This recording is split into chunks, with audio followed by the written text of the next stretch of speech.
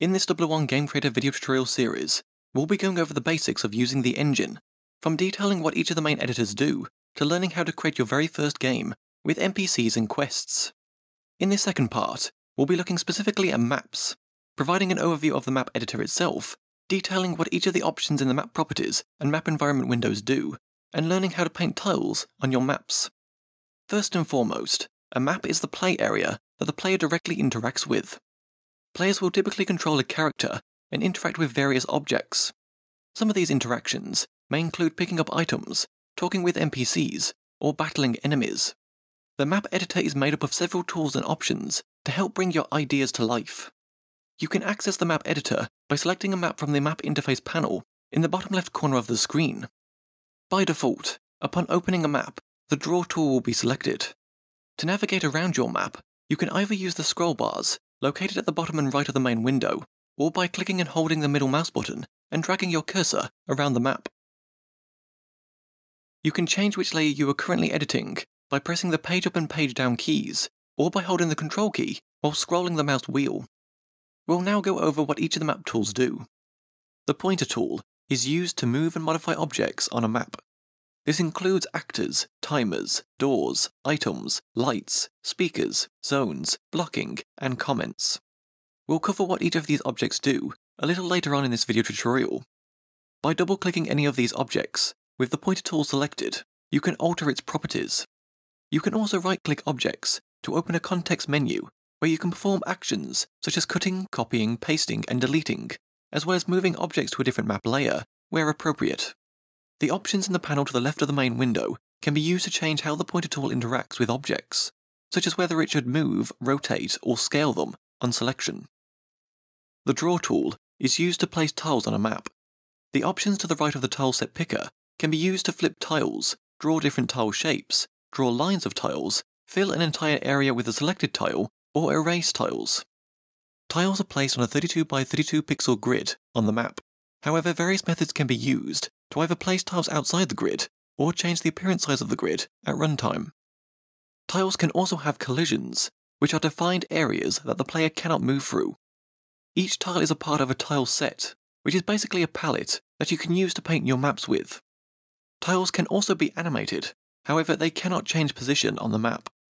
Tiles are also divided into one of four categories: floors, lower objects, upper objects, and walls. Floor tiles are displayed underneath the player. These include ground textures, like grass, dirt, water, and paths. They're also used to form the roofs of wall tiles. Lower object tiles are placed on top of floor tiles. There are many different ways these tiles can be rendered, such as lying flat so that the player can walk over them, like flowers on the ground, or standing tall so that the player can walk behind them, like a tree or a table. Unlike floor tiles, lower object tiles can have collision to prevent the player from walking through them. Upper object tiles are placed on top of lower object tiles. They share all of the same properties as a lower object, with the exception that they cannot have collision. These types of tiles are commonly used as decorative pieces, such as having a painting hanging on a wall, or having a small cup placed on a table. Lastly, wall tiles are used to create physical boundaries that the player cannot cross. They consist of a wall graphic and a roof graphic, a floor tile used for the top of the wall. These are typically used to make houses, interior spaces, and platforms and ground in a platform game. Wall tiles fill an entire tile space, a 32 by 32 by 32 pixel area, and can be multiple tiles tall. You can use the slider, which appears to the right of the tile set picker when the Walls tab is selected, to adjust the height of your walls. The Map Dimensions tool is used to resize the map by inserting or removing rows, columns, and layers. By moving your mouse cursor over your map, you can see a visual guide of where you are inserting or removing from.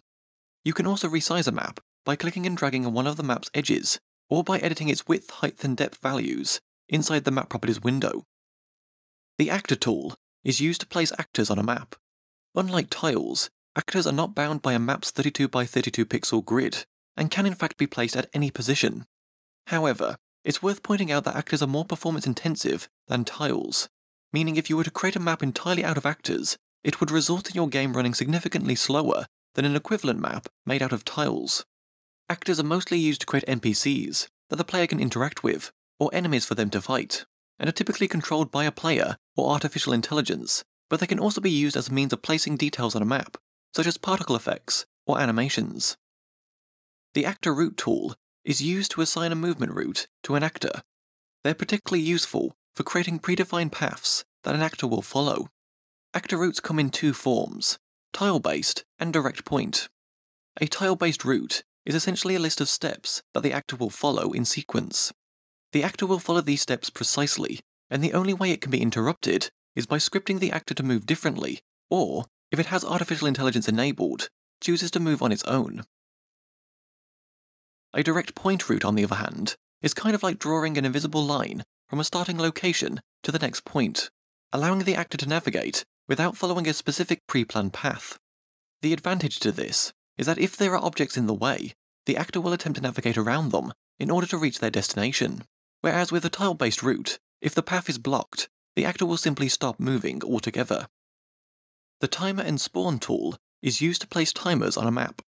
A timer can be used to run a script continuously at set intervals, and can also be used to respawn an actor once it has been defeated, or continuously spawn multiple actors. The Door tool is used to place doors on a map. These are objects that can be placed on wall tiles to create an opening that players and NPCs can walk through. Doors can require a key or item in order to open, or require a passcode. The Item Pickup tool is used to place items on a map. Items are objects that actors can hold and use. These include weapons and armor that a player can equip, as well as consumable items, such as a potion to restore a player's health.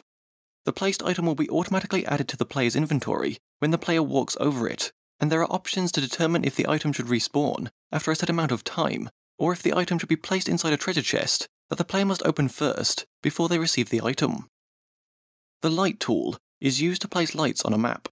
Lights are a great way of bringing your maps to life, and there are a variety of animation presets to choose from. So whether you're looking for a soft glow or a creepy flicker, 001 Game Creator's dynamic lighting system has you covered. You can position lights at any coordinate on your map, as well as tint the light with various colours, and even adjust its sharpness to provide harder or softer edges. In order for your lights to be visible, you'll need to ensure that the sun colour is set to something other than white. You can change the sun colour from within the map environment window. The Speaker tool is used to place speakers on a map.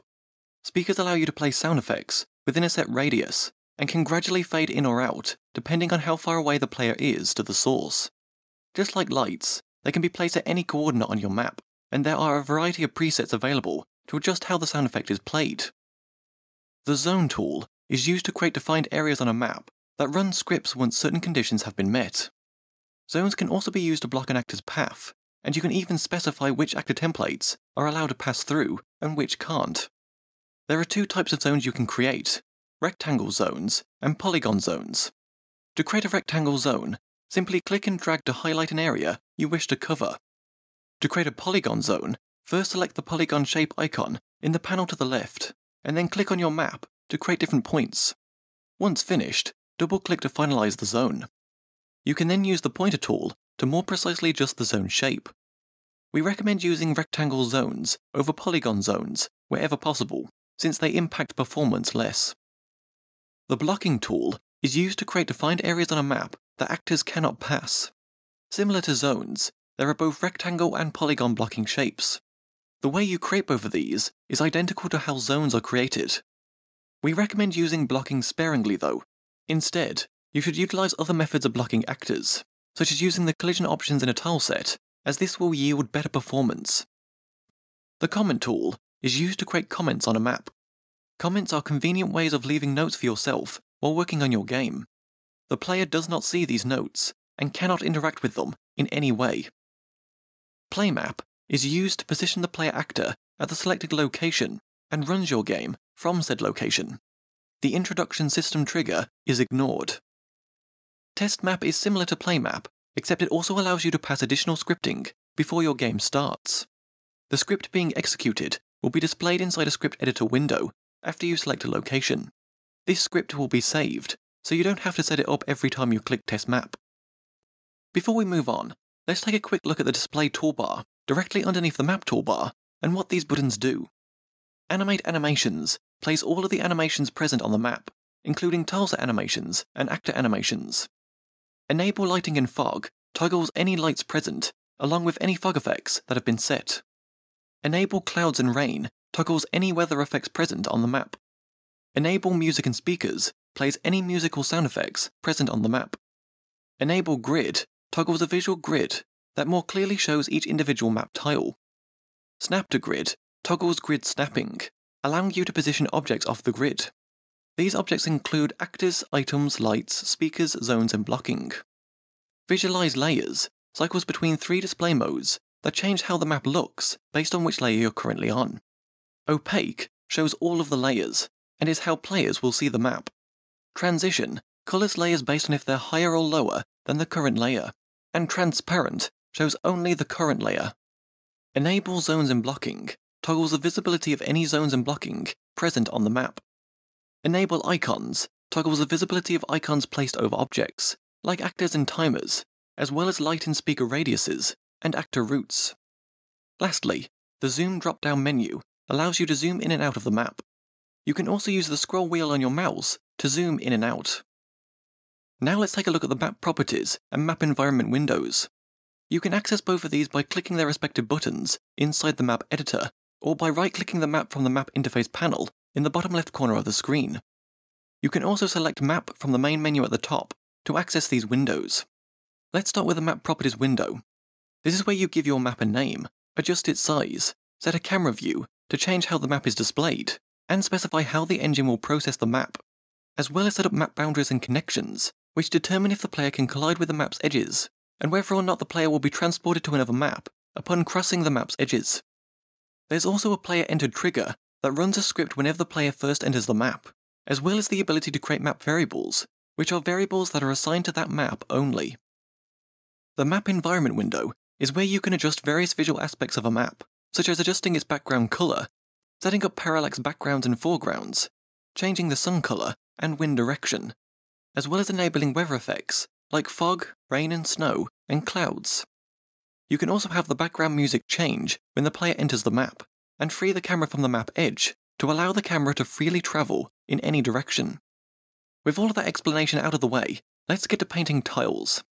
Upon opening a map, the Draw tool will be selected by default. This will show the tileset picker to the left of the screen. From here, you can choose a floor, lower object, up object, or wall tile. Then, select a tileset from the box below. You can move your mouse cursor over each tileset to see a preview of it.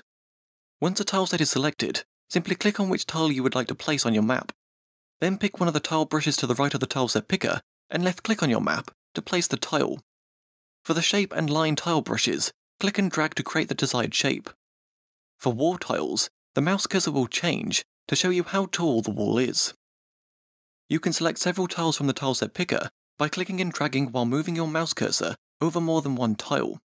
This is particularly useful for placing objects that span across multiple tiles. You may also notice that some tiles, like the trees in the Environment Lower Object tileset, are represented by single 32 by 32 pixel tiles in the tileset picker, but actually span multiple tiles when placed. By inserting a larger graphic inside a 32 by 32 pixel tile, you can more easily overlap tiles without needing to place them on separate map layers. By right-clicking a tile on your map, you can capture the tile your mouse cursor is over. This will only work if the tile is of the same tile layer you're currently on. If no appropriate tile is present, it will automatically switch to the Erase tool instead. You can also right-click and drag to select multiple tiles to capture, similar to how you can select multiple tiles from the tileset picker. It's important to keep in mind that you can only overwrite or erase a tile if you have the correct Tile Layer tab selected. For example, you can only overwrite a lower object with another lower object. Tiles can also be placed on separate map layers. To do this, you can either press the page up and page down keys, or hold the Control key while scrolling the mouse wheel. The cursor, displaying which tile you have selected, will change depending on which layer you're currently on. The bottom of the blue vertical line represents the X and Y position where the tile is located. The longer the line is, the higher the Z position. You can use map layers to place objects on top of each other to build platforms, or add depth to your 2D games. This is especially useful when placing objects on top of a wall or stacking lower objects. To figure out which layer a tile is on, you can use the Visualize Layers button on the display toolbar. This concludes the second part of our video tutorial series detailing the basics of Double Game Creator. In the next part, we'll be looking at actors, doors, items, and lights, providing a more detailed overview of each of these objects and how they're used when making your games.